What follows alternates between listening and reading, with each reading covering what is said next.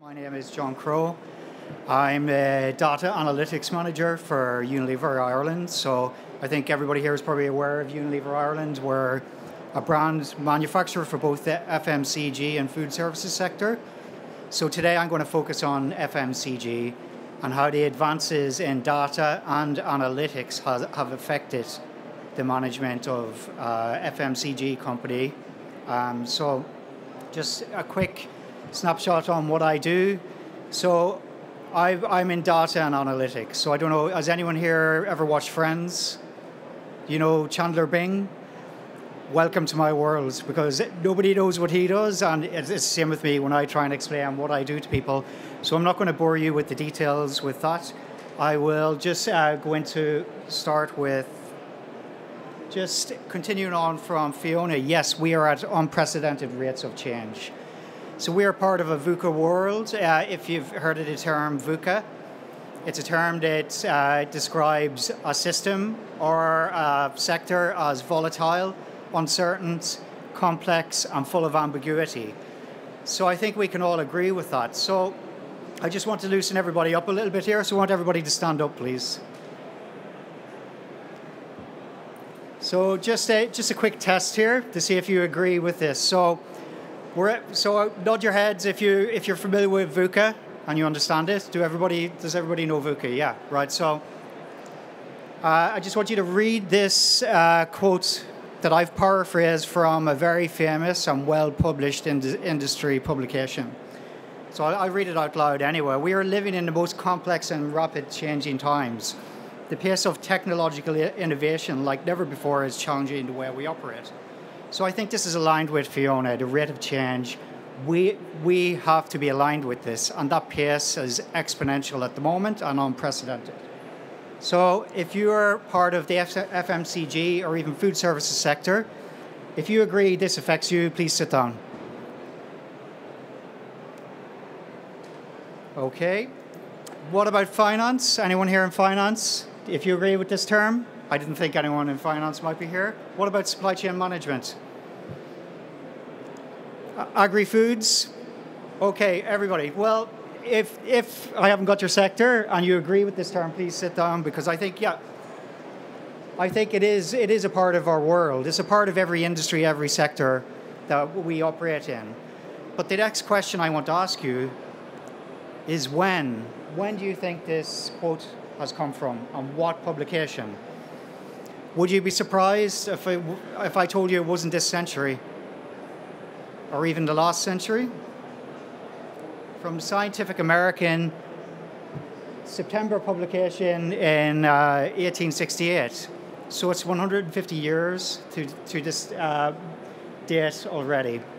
So if you don't believe me, it's explaining the rate of change, advances in technology driven by the introduction of oil to the Industrial Revolution. Still a bit skeptical. Here's a screenshot of the actual publication and the paragraph that I paraphrased from. So I think in modern day, we kind of forget the rate of change of technology that has happened in the past. And we do have to remember that. Yes, we are in unprecedented times, but we don't take ownership to the VUCA world. The world has always been VUCA, and we have to learn from that to put it into context. So just a very simple trend of the gross national product, or the NNP, net national product of Britain, from 1200 right up to present day. You can see there is a certain exponential rate change in the late 1700s into the 1800s. That was sparked by the introduction of the locomotive engine, the introduction of electricity and light. Think of how that changes the mindset of organizations. Even being able to turn on a reliable automatic light and work continuously during the dark. So again, that innovative entrepreneurial spirit, like the founders of my own company, William Lever of the time, you can see the second trend is very similar, and that is the rate of submissions of patents for designs to the English Patent Office from 1600 right through to 1850. And you can see any spark in technology, any spark in innovations leads to an explosion. If we bring it to present day and align more to Fiona's rate of change analogy, I go to Hal Varian, who is the chief economist within Google. Now, this is stark. This is a real stark reminder of how much things have changed over the last 20 years. So from the dawn of civilization right up to the beginning of this millennium, there was only 5 exabytes, or 5 billion gigabytes of data created by the human race. We do that every 2 days now. Since the introduction of social media, YouTube, there's an explosion. So this is predicted by 2020 that the rate of change in data demand and storage supply is going to increase 50 times fold. This is known as the Cambrian explosion. So we can split that into maybe 2 or 3 types of data structures. So there's the structured data that we use in business every day. So that's your Excel spreadsheets, your relational databases. Then unstructured data, that's everything else. From this PowerPoint to the emails you send, and then into human data, social media, and online data distribution. To put it into context, in the business world, we have created 0.09 zettabytes of data. I was showing this to my son Jack yesterday, who's 7, and I was explaining to him, do you know what a zettabyte is? It's nearly the biggest number in the world. There's only one bigger than that, which in terms of data is called a yottabyte, and it's a septillion. So it's a 1 with 24 zeros after it. And Jack said to me, no, Daddy, you're wrong, there's a Google. But I said, what is a Google? I didn't even know what a Google was. He said a Google is a 1 with 100 zeros. His teacher had told him it, because they were learning about binary coding in primary school. So it's amazing, yeah. And that's only used in astrophysics for light year travel. But we have to look at data. How are we going to use data? So this chart on the right-hand side. So we've got less than 0.09% zettabytes in structured business data. Then we put on top of that machine learning data, sensor data, everything from RFID to the Internet of Things. That increases to nearly 5 zettabytes. And then we put on top of that of the huge unstructured minefield that is human data. So that's tweets, YouTube uploads and downloads. There's a significant amount of data there that we have to understand. In terms of the evolution, what we are entering into is the digital ecosystems. This is where traditional sector boundaries and borders have been greyed, and we're merging into what we're talking about ecosystems or digital eco-sectors. So it is predicted by 2025, this could be worth roughly $60 trillion to the global economy. That's going to be 30% of the global economy. So this is business to business and business to consumer transactions that have eliminated the traditional transaction arm of business. So everything is online transactions. But from an FMCG perspective, we want to look at this as a living organism. And if we can unlock the other ecosystems, whether it's travel and hospitality, housing, and digital content, and have an end-to-end user experience for a customer, and become a customer-centric FMCG sector, we can unlock another 5 to 6 billion euro within FMCG and food and drinks to a greater extent within the Irish economy by 2025. So to understand this, to utilize it, take advantage of it, Unilever have developed what we call our Data Analytics Insight Factory. So that's where we take all of the chaos of the human data, sensor data, and business data, and try make sense of it. So we try and collate it. We try and tidy it up. In data analytics is called what's known as a data swamp, everything that's out there. For example, I have safely uploaded in my Google account a copy of James Joyce's Ulysses, 538 gigabytes worth of memory. To upload a video of a cat playing a keyboard on YouTube might be 1,000 times more memory of that. So again, you have to look at it into the context of what's data out there in the cloud is important to you and what isn't. and keeping with the subject of animals, I'm sure everybody here has watched a YouTube or animal video, have you? Whether it's a cat falling off a window ledge, playing a keyboard, hamsters, or whatever.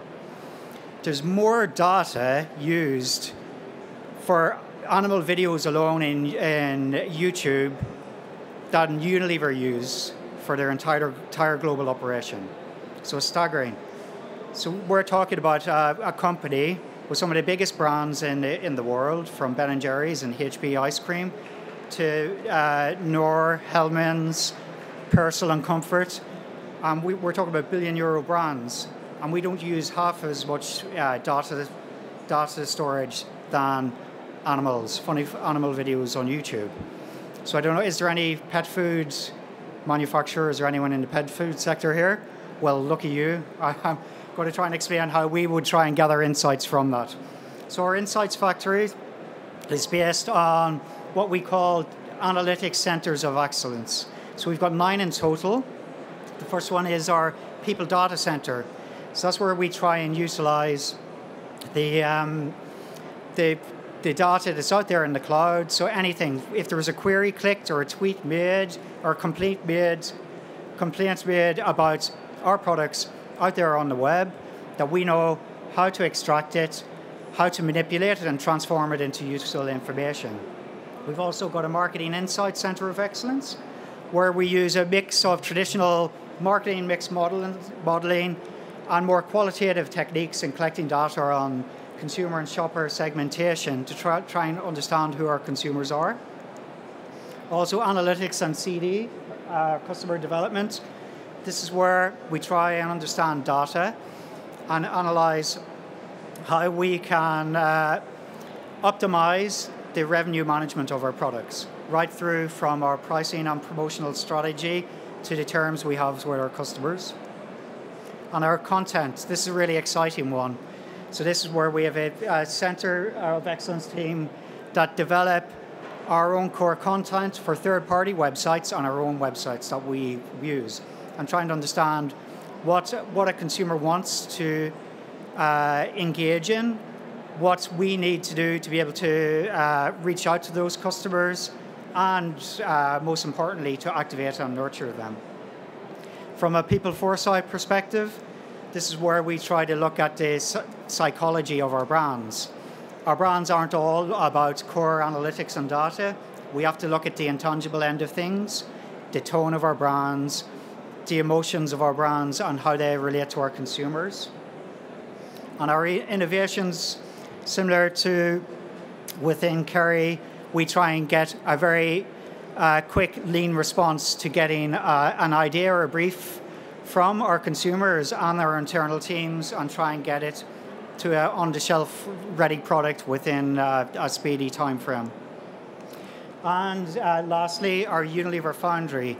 So this is founded on the entrepreneurship principles of our founder, William Lever, where we try to, as a multinational company, react like we're a startup, be agile like we are a startup, and not have as much red tape and bureaucracy of a global company. So we work with a lot of startup companies. So we've got a very effective collaborative partnership with tech startup companies in Dogpatch Labs here in Dublin, and we also work with the academic industry.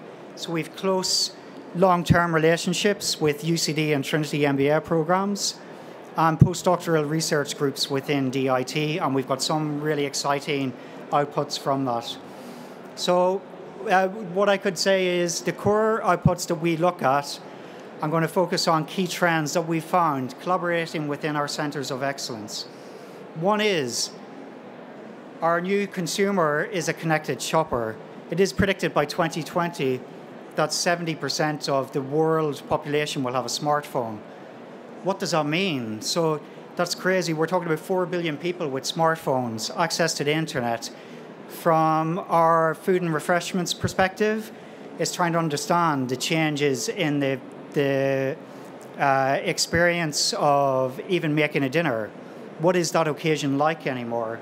So we have understood that Our consumer, that dinner occasion is linked dramatically with that connected world. So people are YouTubing how they make their dinners and how important we've tried to link in how important our products are to that journey of making their product. They're tweeting the experience of eating a meal out in a cafe or a restaurant. So again, it's looking at the trends of the connected shopper and how we have to move with those times. Channel fragmentation shift, the increased focus on out-of-home experiences, e-commerce and discounters, and the decreasing trend in large format stores. We have to look at that and understand how we can engage with that and how, when in store, when in with these new fragmented channels, how can we disrupt? How can Unilever disrupt when a shopper or consumer is in these new shifted channels? So that's using digital enhancements to disrupt walking along the aisles with our traditional shopper marketing techniques.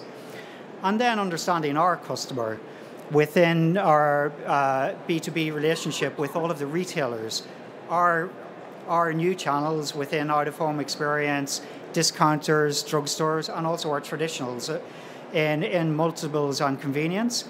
There is a huge shift. These customers are changing their business models. You walk into any service station now, it's more a food service station than anything else.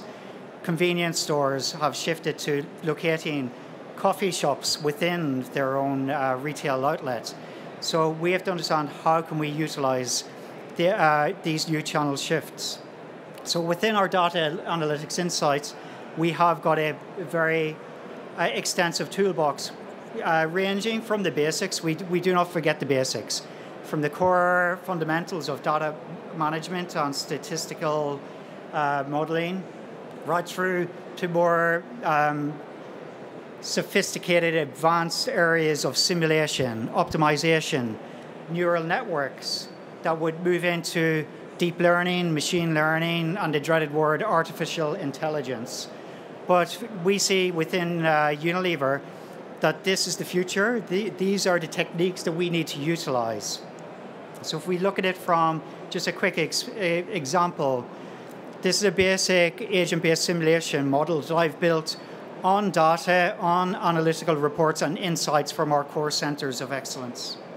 So if we look at it, this is just a focus on, it could be 5 generic core urban regions within Ireland. So it could be Belfast, Dublin, Cork, Galway, Waterford, for example. We've got 3 competitors, our green, blue, and red customers. This is run as an input for an ice cream company. So we're looking at maybe channeling out-of-home impulse. You can see here while the model was playing,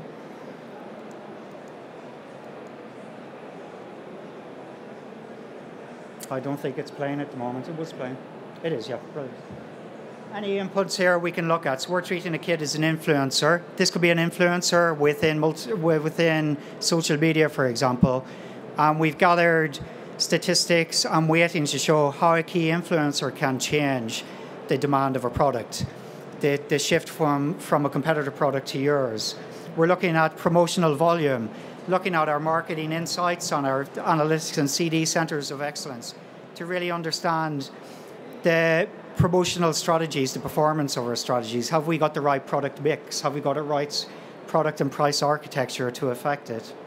And even the memory of our consumer to understand what is happening within that rate of change. So even within our People Foresights Centre of Excellence, we really understand the consumer behaviour and the triggers that will change and disrupt within that environment. So if we look at it, just in summary, yes, we are part of a VUCA world, but it's always been a VUCA world. I think the biggest change that data has brought to the world of FMCG and food and drinks at the moment is that it is a lot smaller. Everybody is interconnected. Our shopper understands a lot more about our products, and they can research between online and bricks and mortar. They can interchange their research and purchasing on a flick of a button. We are in the middle of a retail revolution, and from a FMC brand manufacturer, we need to make sure that we are following those trends and that we are aligned. The fragmented channels, the focus on out-of-home experiences, the focus and the competition that discounters are bringing, we have to see how can we change our brands to utilize these new channel shifts. Through digital engagement, we need to know how we can disrupt a consumer while they're in-store shopping and when they're online, when they're on social media.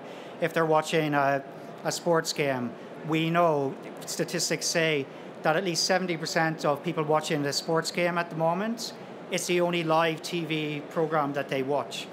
But while they're watching it, they're tweeting, they're looking at social media, they're looking at what their peers are saying. So we need to understand how can we link in our brands, our channels within that. For example, our collaboration with the GA and our SureStats at the moment that has worked very effectively. We need to embrace data analytics. We need to understand this shift into digital ecosystems and how we can utilize it. It doesn't have to be sophisticated machine learning, but it's understanding that importance of data and how we travel that journey from gathering our data, changing it into information, and the most important part from that is utilizing that information into sustainable knowledge in the future. So thank you for your time.